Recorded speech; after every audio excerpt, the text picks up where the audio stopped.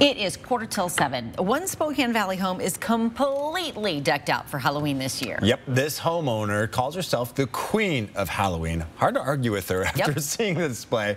She not only has a giant display, but plans to make trick-or-treating safer for families who stop by. Destiny Richards is live there in the Spokane Valley home to show us what the queen has in store. Destiny, we might call you the princess of Halloween. I would love to be the princess of Halloween. Let's pretend I am the witch princess of Halloween. I have my mask, I have my trick-or-treating bucket. I'm walking up here to the queen of Halloween. Trick-or-treat. Trick-or-treat.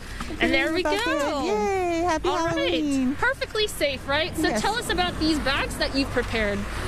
They all have a whole bunch of varieties of chocolates in there, and there might be even a Halloween treat in there, a little toy. Nice. And then I even have dog treats for special dogs that come through too.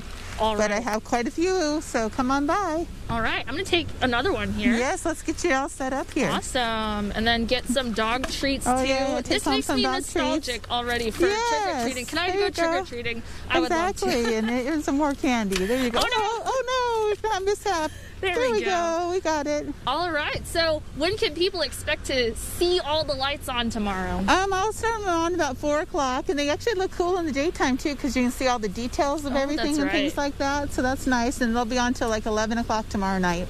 All right. So come and check it out.